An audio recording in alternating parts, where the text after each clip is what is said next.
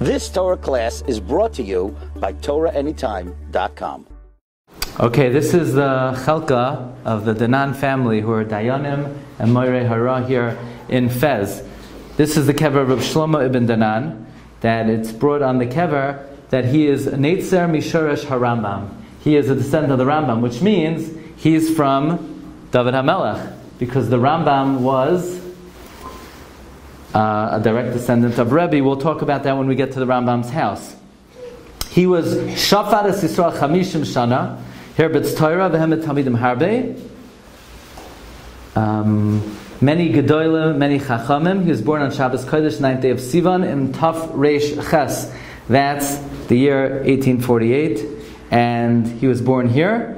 And he was Nifter on the 28th day of Cheshvan, Taf Reish Pei Tes, which is 1929.